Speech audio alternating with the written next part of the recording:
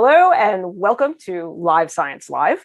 I'm Mindy Weisberger, senior writer at Live Science. And today things are going to get a little wild.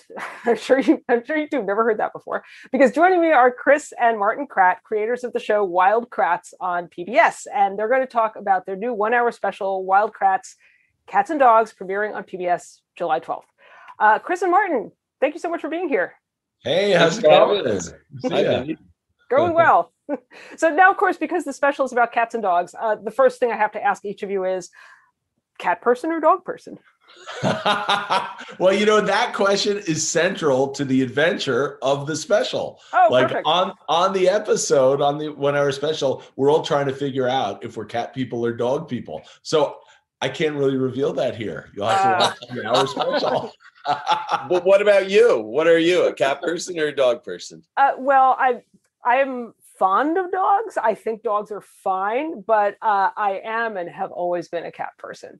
I've only ever owned cats, and yes, cats are very close to my heart. Yeah. I thought maybe you were a bat person with your pendant there. Well, I am a bat person too. I'm also a cicada person, but yeah, you bring that stuff up and people just, it's like you don't get the same kind of, like, oh yeah, cats, or oh yeah, dogs. They're like, what? Yeah, exactly. What? You like what? Yeah, and that's one of the reasons we like to do episodes on those kind of creatures, like bats. We did an episode on vampire bats. They were in our Halloween special. And just to show the really interesting and cool things, I didn't know this before we did the show, but vampire bats are the fastest running bats. They move on the ground faster than any other bat, which is really cool. I did not know that. Yeah. but anyway, back to cats and dogs. Well, cats and dogs, these are animals that many people see every day, but there are, of course, so many different kinds of amazing animals that are out in the world that people, would never get to see except for perhaps, possibly going to a zoo or potentially seeing them on TV. Absolutely. And one of the neat things about cats and dogs, and the reason we wanted to do a show on them, is to really kind of show people where their pets came from. So we really go back to the wild cats and dogs, the different species of wild cats and wild dogs, and where our pets came from, and also the traits they still have in common. We also have a lot of fun with figuring out, in our people world, we all think that dogs chase cats. But in the wild, different cats chase different dogs, and it has a lot to do with who's bigger than who. But, cats have more weapons with all the claws. So, that we have a lot of fun with that, with cats chasing dogs and dogs chasing cats. And a lot of the big cats are bigger and more powerful than the biggest dogs. So I guess we having our pets aren't used to that. Not so much. Yeah. So what are some of the similarities that people might be able to see in their own pets looking at the special and seeing the cats and dogs there? Well, for example, the social behavior. Dogs are pack animals mostly. There are some individual, more solitary ones, but mostly dogs are pack animals. So when they're living with you, they see the family as a pack, and they try to fit in and be part of that. Cats are a little more solitary, so you get that kind of aloofness sometimes. Although anybody who has cats knows that cats can be very, very affectionate too, right? Oh, of course. Yeah, and also lions. Lions are a social cat, and they have special greetings where they rub each other's cheeks. So cats can be social too, but yeah, they're far more solitary than dogs generally. One thing I learned, because we were finishing up the show during the pandemic, and I got a kitten and a puppy during the pandemic. And one thing I noticed was that kittens tend to explore the world with their paws, and dogs tend to explore the world with their mouths. Oh, interesting. That was kind of interesting. Yeah. Okay, so is that something that you see parallels in wild animals as well? Yeah, I think so. Because cats, all the cats, they catch with their paws, right? And the dogs they catch with their mouths. So it's just such a basic part of being a cat or being a dog. Yeah, this spring we've been hanging around at a fox den, and they're members of the dog family, and one of the things they like to do right now at the age they're at is grab little bones and bits of fur around the den and toss them in the air with their mouths and then jump on them and pounce on them. So they're practicing a lot of their hunting skills, but they are using their mouths as kind of, to manipulate objects and to throw them. Yeah, and so what looks like an adorable game is actually them practicing a very deadly and lethal behavior. Yes, exactly. Yes, so if you have a puppy that chews your furniture, chews your socks, that's just them exploring their worlds, so you can't get mad at them. Yeah, and if you have a cat that waits around the corner till you walk by and then attacks your feet or your legs, that's them with their being instinct. Wild. Yeah, being wild.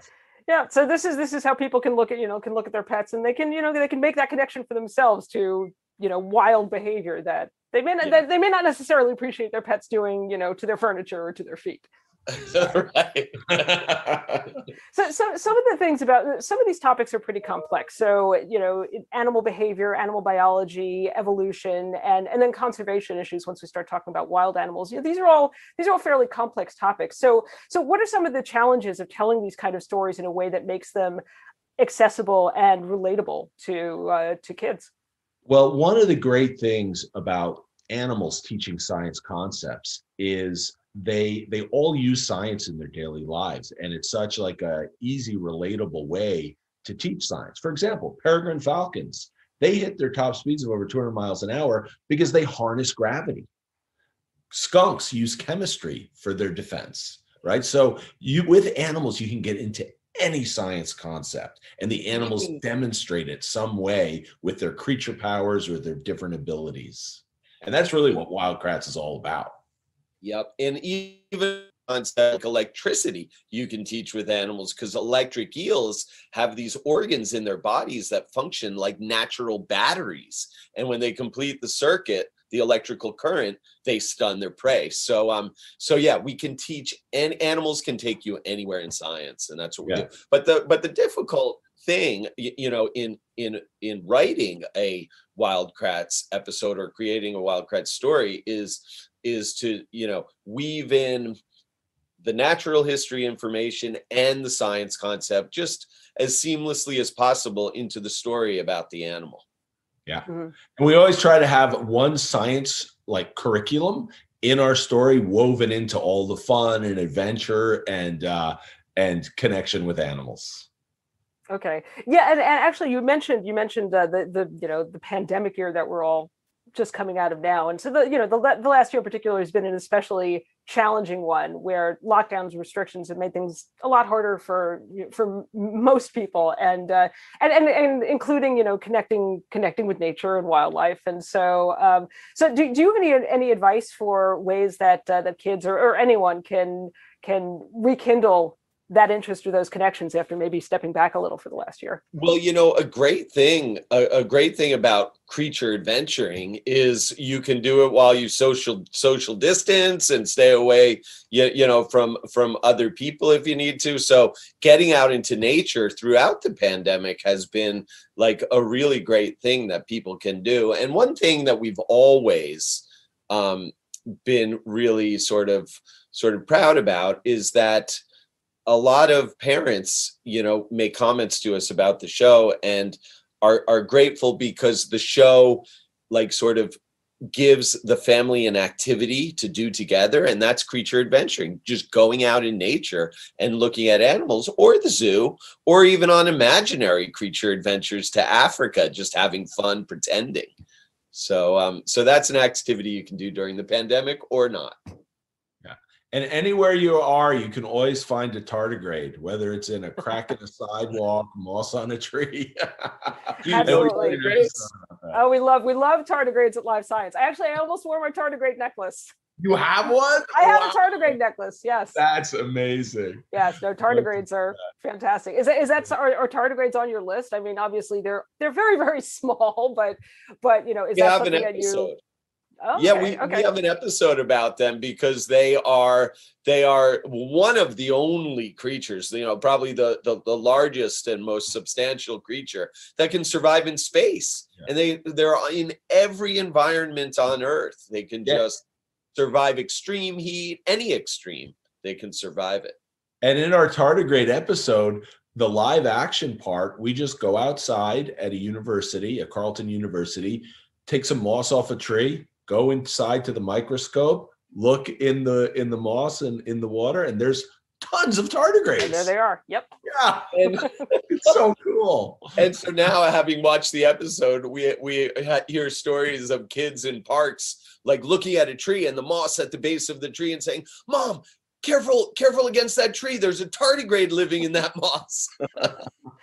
Well, that's great when you can not only connect people with animals that they've never seen before and may never see in real life, but also just, the animals that they overlook that are around them every day. Yeah. So other than tardigrades, which are arguably just the best animal, do you have any favorite animal stories of all of the animals that you featured in your work thus far? Oh, wow. Well, going to Komodo Island and encountering Komodo dragons, and being surrounded by 5 big ones was a highlight. It was very, very, they're amazing creatures, biggest lizard in the world. And you got to stay on your toes when you're around Komodo dragons because they'll sneak up on you. Oh yeah, and they're venomous. They're venomous too, aren't they? Yes, they are. And they only recently discovered that. Everybody had previously, focused on the fact that in their saliva there are a lot of different bacteria and things, and they thought getting a bite off, at least the wound would eventually fester, and being cold-blooded animals, they could follow their prey until the wound festers. But they did recently discover there's also venom in the saliva, so it's a double whammy. But yeah, when we were filming the Komodo Island, I did get too close to one of them, and it ran towards me, and I turned to run away, and I slipped and fell on the ground accidentally, and it started climbing on top of me, and fortunately I was able to skittle out from underneath it. It didn't bite me or anything. But I remember you used your leg to push it up away from you, and it was over you going like this, trying to get it. Yeah, it was pretty funny. Yeah. Funny now, maybe not so funny at the time.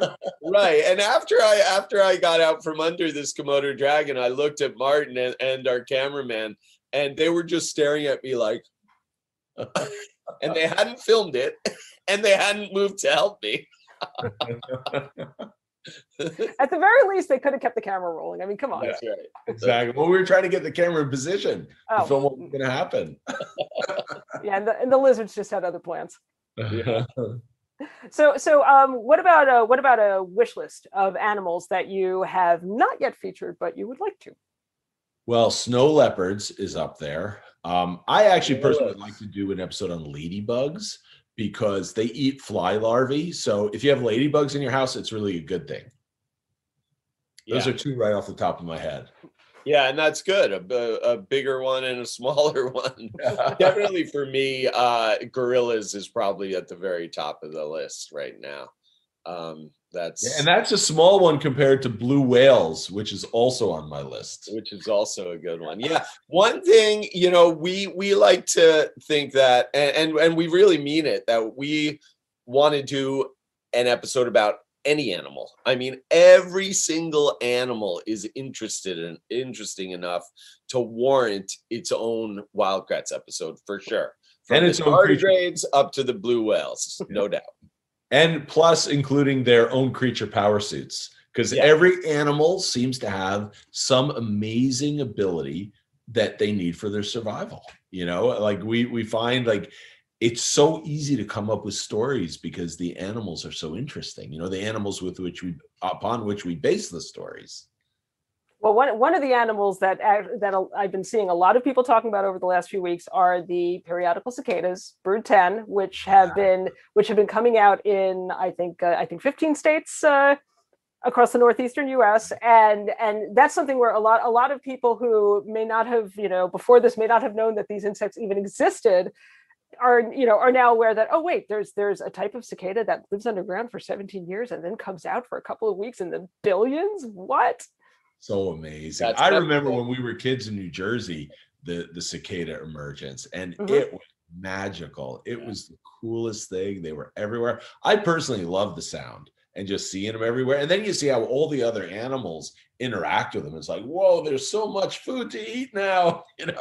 I saw a friend of mine in DC posted she posted some great photos of just squirrels in one of the parks with their mouths just crammed full of cicadas.